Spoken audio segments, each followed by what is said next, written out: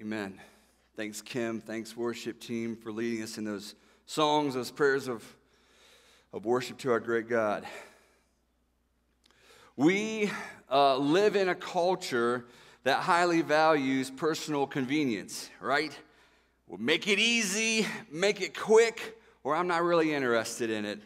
Let's just look at the use of the microwave, right? And we all have them. We all have them in our homes.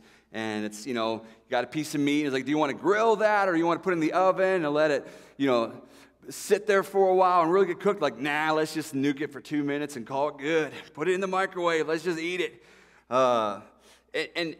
Reports have come out that some people love the live stream that their church produces because it means that they don't have to attend in-person gatherings simply because they don't want to put on pants. That's what studies have shown. There's some people that are just like, yeah, I just like my church, love being with those people, but man, pulling up my pants, it's a hard task. And then the worst of our culture when it comes to these personal conveniences is the projector alarm clock. If you have it, please don't identify yourself because I'm making fun of it right now. But it's as if turning your head sideways on a pillow is so much of an inconvenience. You had to project it onto the ceiling, so the second you open your eyes, you have to do nothing else but literally just open your eyes. Because we all know turning our head to the side is so inconvenient. This personal, convenient culture, if we look at it truly, we start to see that it's really self-centered. It's about me, make it easy for me. I don't want to be bothered with things that don't pertain to me. Make sure my life gets more convenient through this. I want my life to be better. It's this me world. In fact, here in America, we actually have a motto that we say out loud to people, and it's called, I'm looking out for number one. Watching out. You got to look out for number one. Make sure you're watching out for number one. And when this personal convenience and self-centered philosophy leaks into the church, we begin to have major problems. When the thought of do what is best for me, don't ask me to give up some kind of right for somebody else in betterment, creeps into Christianity, we have major problems because it goes against what Christ is actually asking us to do as representations of Him. It goes against Christ's way of living, just goes against what our culture presents as good. And depending how much of this American philosophy of look out for number one has polluted your mind, and because if we're honest, for all of us, it has to some degree or another. These last sermons, and today's sermon especially, will be hard for you to swallow and agree with. The types of sacrificial living that Scripture is calling us to do as Christians, which we see demonstrated in Romans 14 and the beginning of 15, and many places elsewhere in Scripture, will sound very foreign to you and just not right. So my encouragement before we dive into our passage this morning is for you to ask God to renew your minds so that you don't follow the patterns of this world, but you're transformed by the renewing of your mind so you may know what God's will is for you this morning when it comes to living in unity with other Christians around you.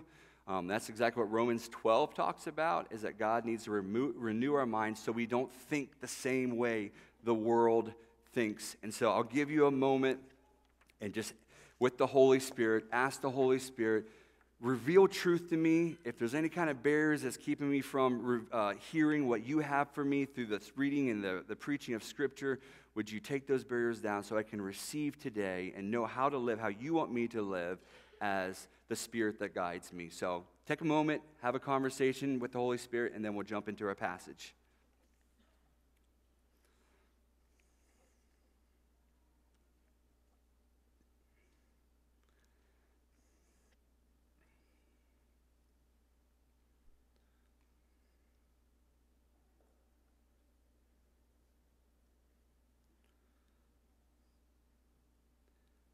God, we're asking you to, through your Holy Spirit, help this passage of Romans 15 to sink deep into our hearts, that we may know truth and live it out. Help us to be the church that you desire, not just people that talk about the things of God, but actually strive through the help and strength and power of your Spirit to live these out. In your name we pray. Amen. All right, if you have your Bibles or your mobile devices, go ahead and turn to Romans chapter 15.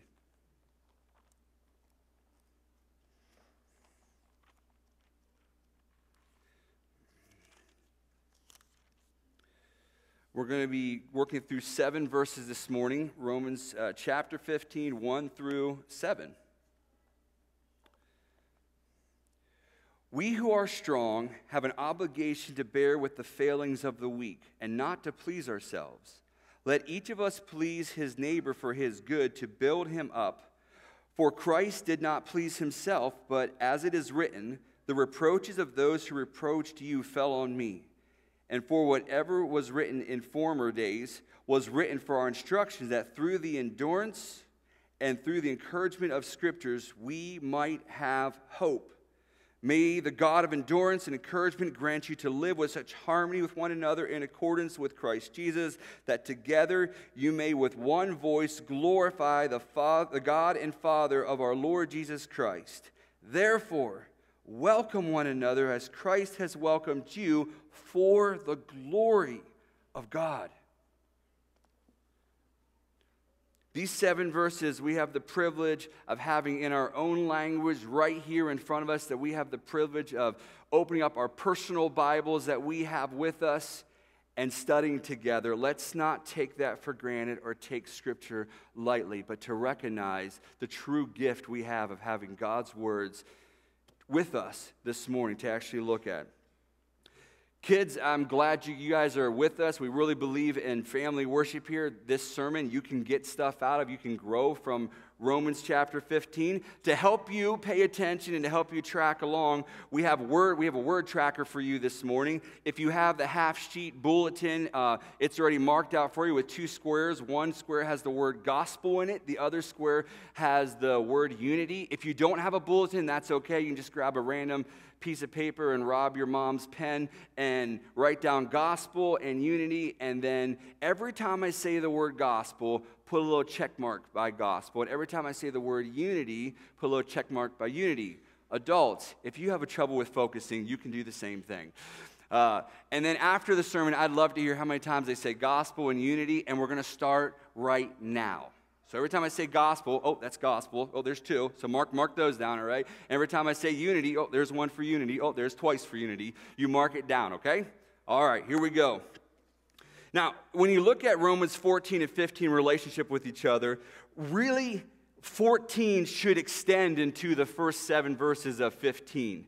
I don't know if you know this or not, but the chapters and verses that are in your Bible, the markings there, they were added later in time than what the original manuscripts had. They were added as man-made identifiers, and I appreciate them. They help us find passages, but they're not inspired by God, where those passages are identified as chapters and verses. So in my opinion, as I read through 14, it should extend 7 more verses before the chapter 15 starts, because there's clearly not a dividing of thought between 14 and 15.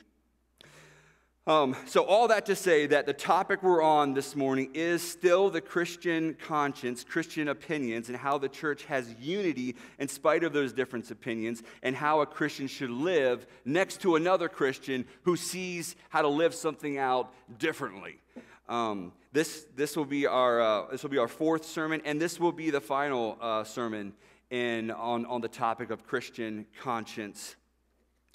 But before we dive in, I want to just remind you, in case you're new here or you just need reminded of what we've talked about in the chapter 14, I want to remind you of 4 things that we have learned journeying through Romans 14. The first thing is that there are some things, this is number 1, that are not inherently sinful. But if your conscience condemns it, then it becomes sinful to you specifically. For you, going against your conscience is wrong, and you should not violate your conscience. And God may be asking you to have this matter of conscience for your own good and for your own protection. Number 2, the second thing we've learned so far, your conscience cannot override the clear teaching of Scripture. So when the Bible gives clear instruction, you cannot make it a matter of your conscience. Number 3, matters of conscience and opinion should not divide us as a church. We should not be judging each other, despising each other. These are things that should not divide us, there are things, that should divide us, but they're not matters of conscience. Essential Scripture teachings, unrepented sin, those things should to divide us as a congregation, but not matters of conscience. And lastly, number 4, those who have the more free conscience on an issue needs to be the one who accommodates for the stricter conscience. We should be concerned about causing a brother or sister to stumble. So when we are with them, we need to refrain from some of the freedoms we feel we have, and remember that for all of us, for each issue, there are some issues we fall more stricter and more freer on that particular issue of conscience. But when you find yourself with a more free conscience, you are under the obligation to give up your freedoms in that moment to live in unity with your brother or sister. All right, so we've learned lots more than 4, but those are the 4 things I want to remind you of this morning before we dive into our passage. So let's go ahead as we wrap up this teaching of Paul on unity pertaining to the Christian opinion. Let's go ahead and start with verse 1 of chapter 15. Paul says, "We who are strong have an obligation to bear with the failings of the weak and not to please ourselves." So here we see Paul using the term strong and weak. Strong meaning those who are experiencing more freedom on an issue, and weak for those who are feeling more restricted by conscience. And what I find extremely interesting in this passage is that Paul is not trying to challenge the weak not to be weak anymore. Isn't that interesting? Like, you would think that if Paul calls somebody weak, he would then, his next teaching would be, now here's how you are not, or how do you become unweak, how to become strong. This is how you fix the fact that you're weak in this area. But he's not doing that. It's like he's just assuming that anytime a group of Christians get together, they are never going to agree on all the issues. And there are always going to be some who fall in a weaker category, in a more strict, and fail to see their freedoms in that specific area. There's always going to be other Christians who see the freedoms. It's like Paul's making this assumption that every time Christians gather together, there's always going to be strong and weak when it comes to matters of opinion and conscience. And it's not something we should try to fix. It's like we have to learn how to work with it. It's nothing that we can really fix. To try to all get on the same page on every issue sounds ridiculous to Paul. If you grew up in a conservative Christian home, you probably have your own story of how weird it can get if a church is built on one person's conscience. Nod your head if you kind of know where I'm going with that. Where a church leader suddenly just decides that what his conscience is telling him is what everybody in the church must believe and do. Where churches are saying, like, no one's allowed to watch TV. No one. You can't, if you're going to be a part of this church, you cannot watch TV. And of course, people are scratching their heads saying, where in the Bible does it say that? And it gets really weird too when churches make rules like you can't have purple curtains. You can have brown curtains, that's okay, but you can't have purple curtains if you want to come to this church. And not only does it get weird, but it also gets wrong because churches start to divide over specifically what Paul's saying churches shouldn't divide over, which is matters of opinions and conscience. Now, I know this is a little touchy, but I just wanted to be honest with you. I grew up in a home where I was told at a young age that rock music with drums and beats and stuff like that, was wrong. And I grew up in a home where my parents told me drinking alcohol was a sin. And when I got old enough, about 12, 13, when I started reading the Bible for myself, I began to actually lose confidence in my parents' faith. Because I started recognizing that things that my parents were calling sin weren't actually talked about in the Bible as sin. And I started really struggling in my faith, not knowing what to do with what I thought was sin is no longer sin according to Scripture. And it would have been fine for my parents to say, we have a conscience against rock music and against alcohol. When you live with us, we won't be participating in those things because of our conscience. And that would have been good of my parents to do that and right of my parents to do that. They crossed the line when they started calling it sin.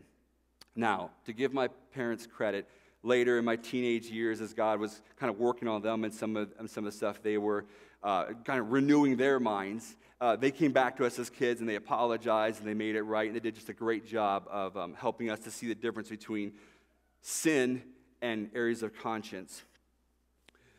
But we should just assume that if we live in a gospel-centered community, which is one of our 7 core values, that we're going to be living in a very diverse group. Since it's the agreeing on the gospel that brings us together and not our opinions of Christian living issues. We should just assume that when you sit down with a group of Christians, it's going to be a diverse group on issues that aren't specifically mentioned and talked about in the Bible and how we live out our Christian faith. We are not isolated individuals. We're saved into a family, and we're meant to live in community as Christians. So selfishness is our enemy. One of our enemies. And thinking of others before ourselves is one of our goals of how we just have to live together in a Christian community. Note that in verse 1, Paul continues by counting himself as one of the strong on the issues he's using as the example. He's saying, we who are strong. So Paul's throwing himself into that category of being one of the strong. And when he's telling that the strong have to have the obligation to bear with the failings of the weak, he's telling himself that. I have to bear with the feelings of the weak. So he's getting the short end of the stick, and he's calling himself to lay down the freedoms when fellowshipping with others. So Paul is recognizing what he's asking those with freedom to do. For those who are strong, who feel more free, you have the obligation to the one who is weaker to go the extra mile in helping that person, and serving that person, and walking with that person, and welcoming that person, and loving that person so that they don't become offended or stumble in their conscience. How is this done? How do we do this? Paul addresses that in the last part of verse 1. He says, the way you do this is you don't live to please yourself. Don't please yourself. Live sacrificially for the good of others. Give up your own freedoms at times in order to make others around you feel loved and to feel welcomed, which is not going to settle well if we allow the American values of personal rights and conveniences to leak into our Christian worldview. Don't live to please yourself. As Americans, that sounds completely backwards. Don't live to please myself? It's called sacrificial living. It's something Christ calls us to. It actually reminds me a lot of bringing our first child home from the hospital. And by the way, happy Mother's Day, everybody. This type of sacrificial love and caring for each other that Christ is calling us to in Romans 15 here is defined very well by the sacrificial love a mother gives her child. Nod your head if you agree with me. Crazy amount of sacrificial love and serving that a mother gives to her child. In fact, can we just give moms a round of applause for the way they sacrificially serve their children? If you know me, you know there's one thing I say to my mother on Mother's Day. I did text her this morning, the same thing. Count your blessings, Mom. I could have been a twin. So I texted that to her. It's my normal every year thing. But I remember bringing our first child home from the hospital, and it was a very refining moment for us. I thought I was a pretty unselfish person until I brought a child home from the hospital and recognized everything changed about my life. A ton of freedoms are just gone. I remember having a conversation with Emily where I'm like, hey, let's go to the movie theater. You know, we've been kind of stuck in the house with the baby for the last couple weeks. Let's go hit up a movie. And then she's like, well, what are you going to do with the baby? Oh, yeah. I guess I'll just go out and mow the lawn. It was weird. It was hard for me. I remember feeling really torn. I'm like, I want to go see a movie, but I don't know what to do with the kid. The freedom of sleeping is gone. You know this. It's out the window. Unless the baby sleeps, you aren't getting any kind of sleep. Whoever came up with the phrase, "I was sleeping like a baby," comparing it to a good thing, clearly has never had any kids. It's crazy. David, our oldest child, when we brought him home from the hospital, he was colicky and he didn't sleep well. And I remember night after night taking shifts with Emily.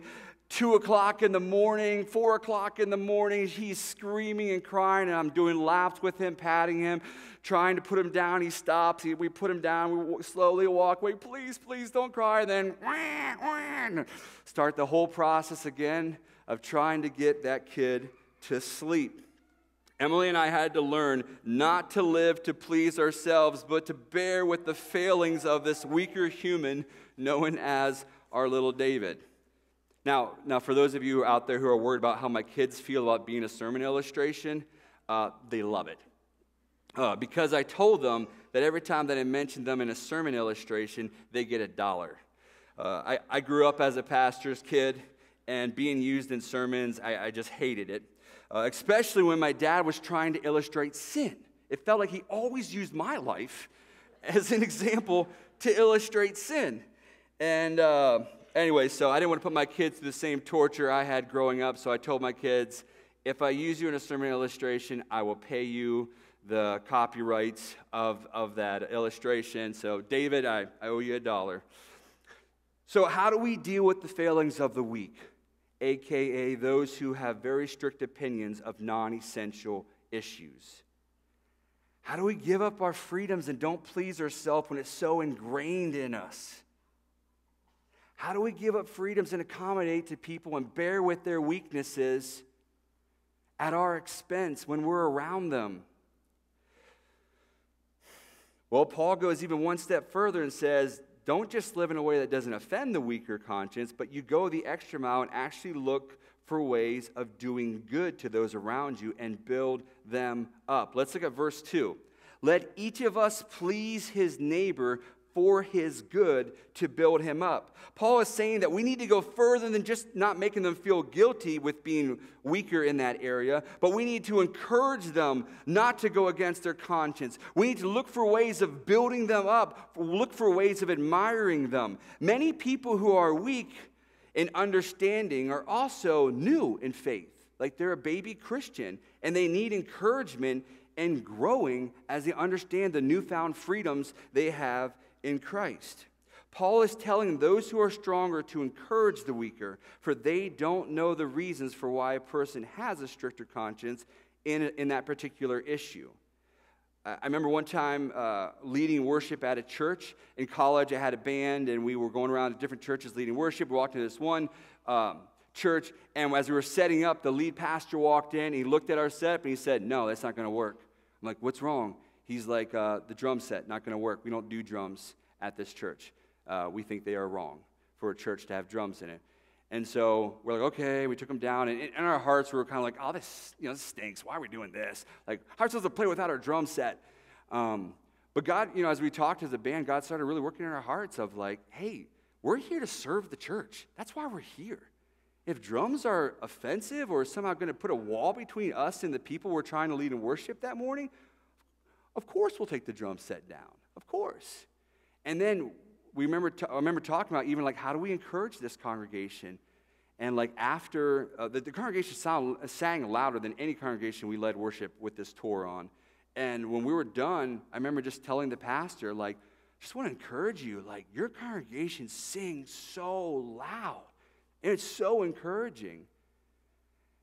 And that's exactly what Paul's asking us to do here. Don't just tolerate, but actually look for ways of building up the person who has a stricter conscience in that area. Look for ways of admiring them.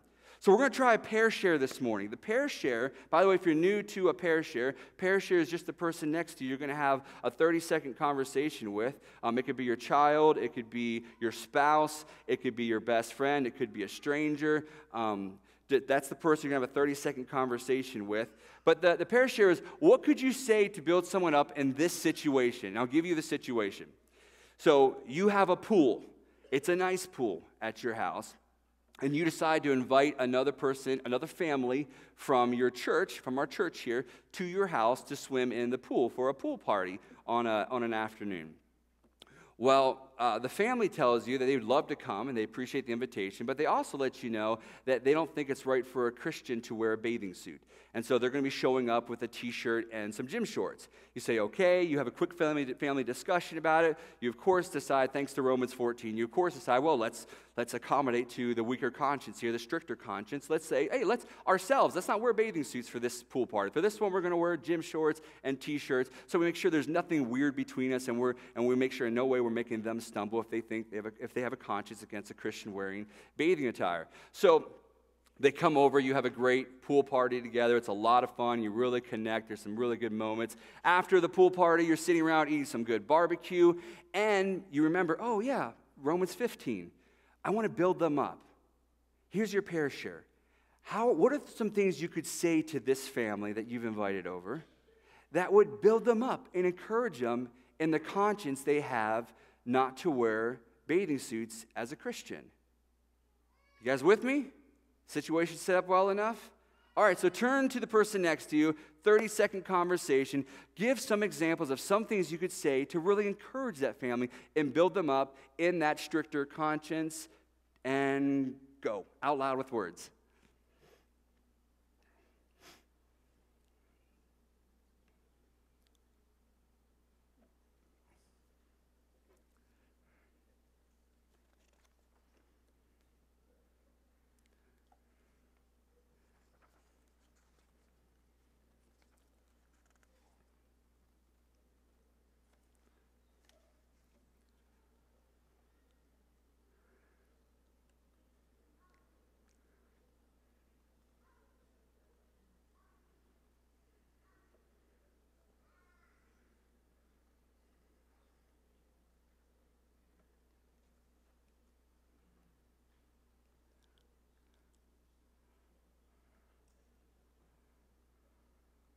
Some of you are struggling with this because you're still too excited that you have a pool in your backyard.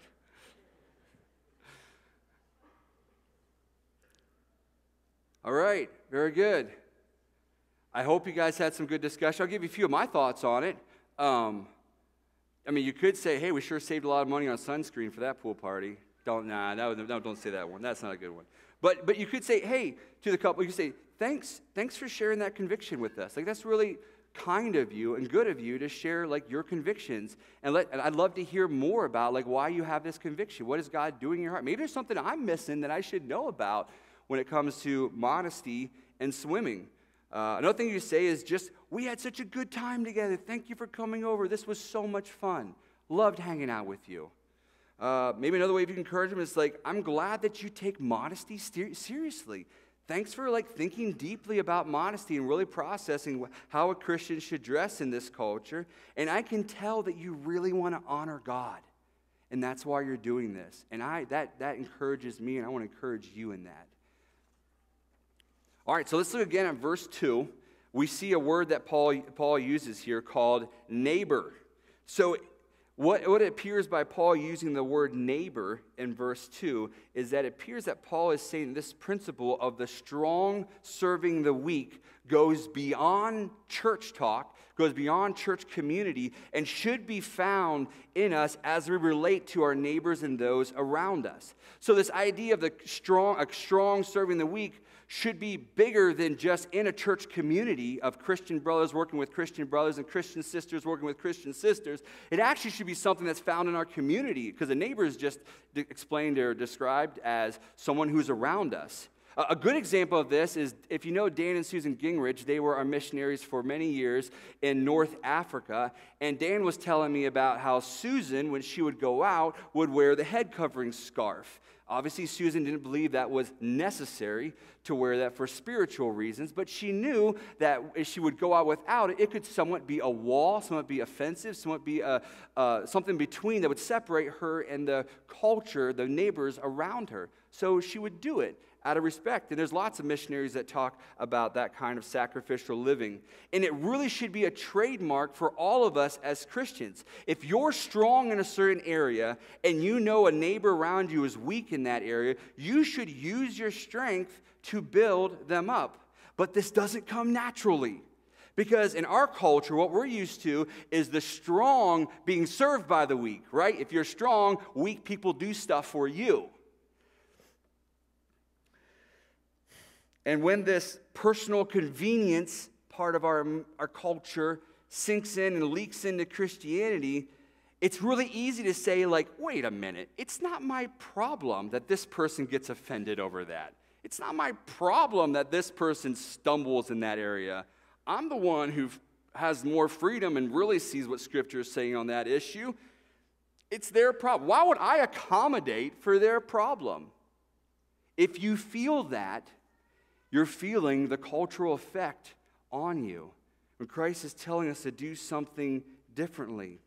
Where do we find the motivation to live sacrificially towards others when every part of us is saying, it's not my problem, it's their problem?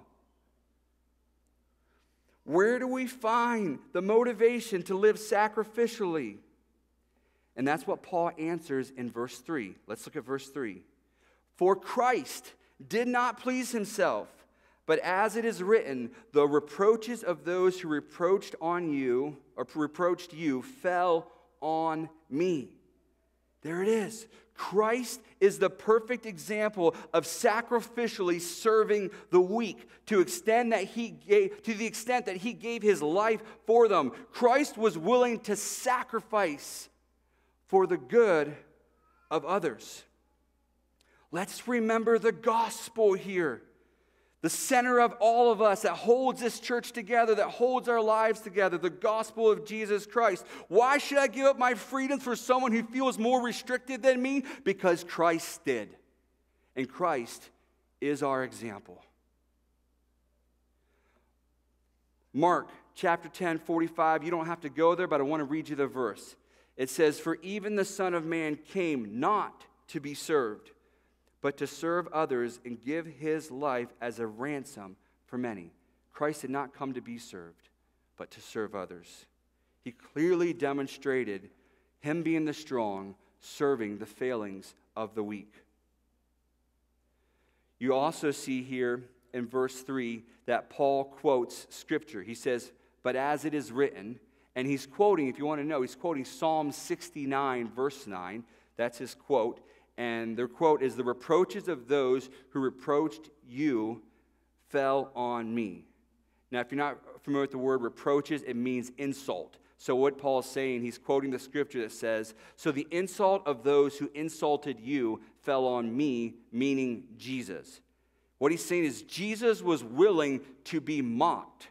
He was willing to be tortured. He was willing to be killed for the benefit of others. The perfect example of sacrifice is Jesus. 2 Corinthians 8:9, you don't have to turn there, but I want to read you this verse. It says, for you know the grace of our Lord Jesus Christ, that though he was rich, yet for your sake he became poor, so that you by his poverty might become rich. Christ gave us so much wealth of his wealth in our impoverished state so that we could gain wealth. And again, we know that Paul is, of course, talking about spiritual wealth here and salvation and the riches that it brings. But the point is, Christ gave up his riches so that we might have. Philippians chapter 2, very popular passage, verses 4 through 7 says, Let each of us look not to his own interest, but also the interest of others, having this mind among us, which is yours in Christ Jesus, who, though he was in the form of God, did not count equality with God something to be grasped, but emptied himself. Are you catching this? He was with God and did not count equality with God something to hold on to, and he let go and emptied himself for our sakes. Where do you find the motivation to lay down your freedoms and conveniences for the sake of those who are weak and failing to see an issue with clarity? By recognizing that Christ has done the exact same thing for you. He accepted you.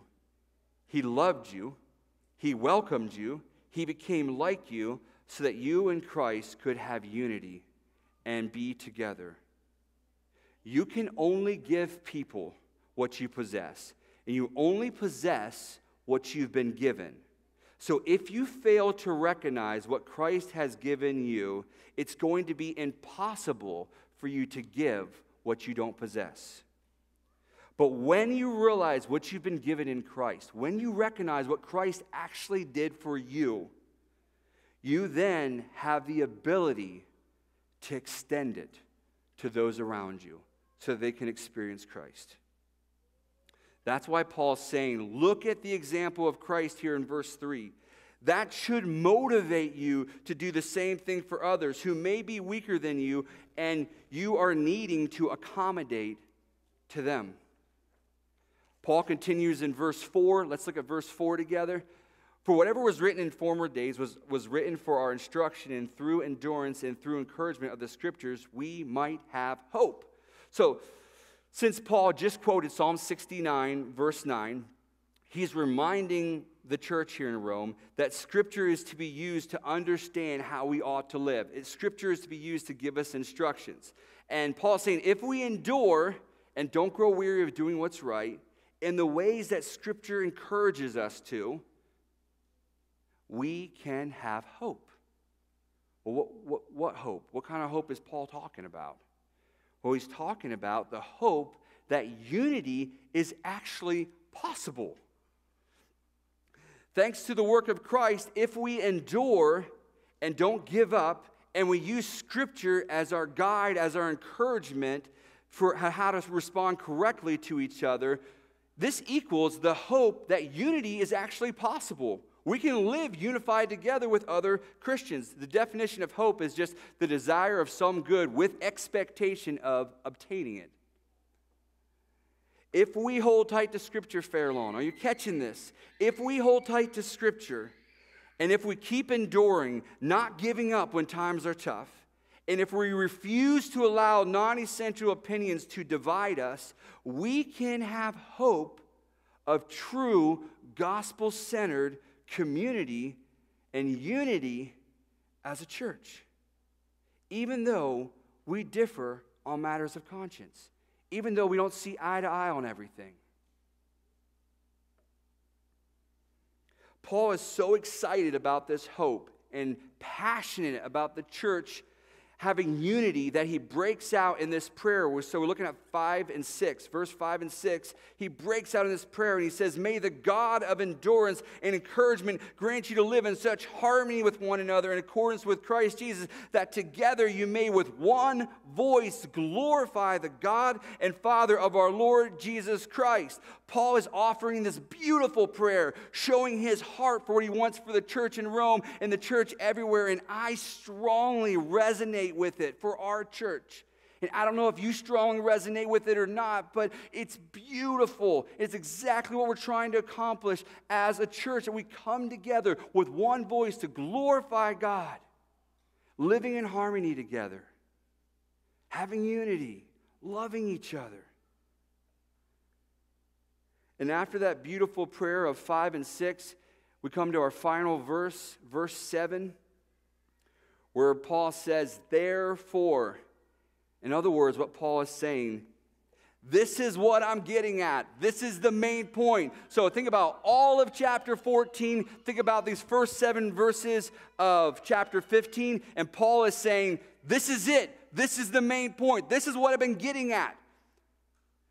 He says in verse 7, therefore, welcome one another as Christ has welcomed you, for the glory of God. And that's it, church. There it is. That's the main point of these last 4 sermons. It's the main point of why Paul went into such detail of writing. Paul went into such detail, it took us these 4 sermons to unpack it, because he kept talking and teaching to help the church in Rome and to help us today, inspired by the Word of God, to live in unity. Paul deeply cares about unity in accordance with Christ, because unity brings glory to God. It's how the world knows we are Christians, by the way that we love and care for each other. And guys, there's no greater purpose on earth, and there is nothing that should motivate us more than to bring glory to God. It's the purpose of everything we do. It's the reason we exist.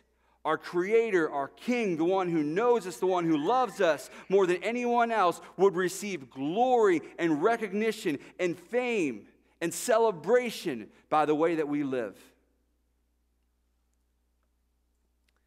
But the fact of the matter is this: the church has hurt a lot of people. I'm talking about the broader church, but I'm also talking about us specifically as the Fairlawn Church. We've hurt a lot of people by people feeling judged when they walk in our doors, by people not feeling welcomed for who they are, when Christ has set a very different example of accepting one another as we come together, for those who are willing to trust Him. All you got to do is start talking to people in our community, and really in any community, and you'll start recognizing that a lot of people want nothing to do with God because they walked into church and had a really bad experience. They maybe looked different, they maybe acted different, maybe smelled different, maybe they had different opinions on life issues. But they were sincerely trying to give God a chance. And walked away from the church very hurt by people's reactions of them. The opposite of welcome. More of like, I don't think people want me here. And maybe you're even sitting here saying, hey, I relate to that. I sometimes feel very unwanted at my home church. And Paul's trying to address this head on, saying we cannot divide over these non-essential issues. This is ridiculous. Unity brings glory to God. Disunity among believers, it's a disgrace to who God is. Now, I want to clarify again. I know we've clarified this several times, but I feel the need to one more time clarify something. There is a very dangerous and harmful way of misunderstanding the Scriptures here. And that would be to forget that Paul is talking about unity in the middle of disagreements on opinions, not disagreements on clear biblical teaching. Paul mentions twice here in the last verses that we're unpacking that our unity is to be found in accordance with Christ, or as Christ welcomes you. And we should all know that Christ did not and will not accept everyone who comes to Him. I immediately think about Matthew chapter 7. I know this is getting really touchy, but Matthew chapter 7, I think it's verse 21, verse 22, where Jesus is talking about people who are going to come and say, Lord, Lord, didn't we? And say a list of spiritual things they did. And Jesus tells them, He says, away from me, you evildoers. You didn't know me. You weren't a part of me. And I also think about Matthew chapter 10, verse 33, where Jesus clearly states, whoever denies me before men, I will also deny them before my Father who is in heaven. So there are things that we should be divided about as a church. If there's unrepentant sin, that should be a problem. That should be a wall that puts us up with those people in our church. If there are people in our church who simply do not care about honoring God, do not care about the kingdom of God, that should be divisive. And we should not seek to live in harmony with those people. But if we as Christians desiring to honor God have different opinions of conscience and Christian living, we should be able to be unified in our worship and communal living by those who are more free in their conscience on that specific matter, giving up their freedoms as not to make the stricter conscience sin or stumble or feel unwelcomed. If we can't accept other believers in our church community because of our own opinions, it shows major ingratitude towards what Christ has done for you and how Christ has accepted you. We're going through harder times than normal. Normal struggles that we have gone through in the past, they've just been elevated this last year. our unity is really being tested. And I know you know that. We've had those conversations. And it's probably not going to get any easier either. It's probably just going to get harder. And so the big question before us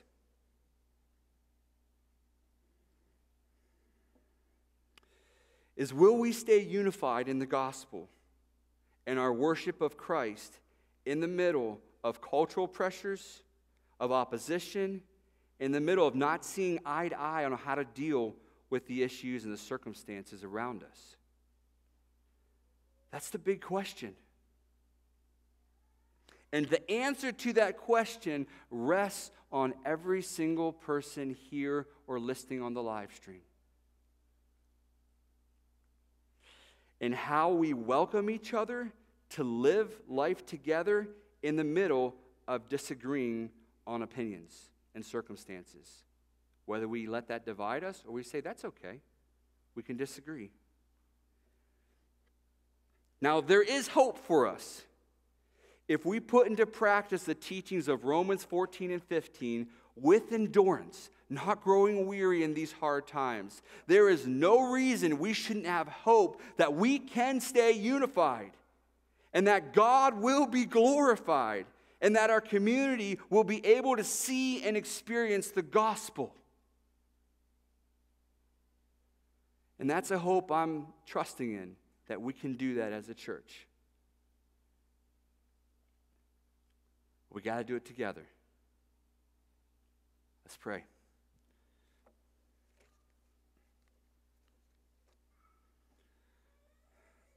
May you, God, with endurance and the God of encouragement, may you grant us to live in such harmony with one another, in accordance with Christ Jesus, that together we may with one voice glorify you, our God and Father of our Lord Jesus Christ. In your name we pray. Amen. Thanks for taking the time to come this morning. Thanks for listening. I'm hoping the Holy Spirit's working in all of us. I trust that He is. Have conversations with this. I'd love to hear conversations happening of like where you fall on different opinions as you help each other live in harmony with one another. Kids, I'd love to see your tracking. I'm curious how many times I said gospel and how many times I said unity. Oh, just add one more tab right there to each one. And you guys all have a great week.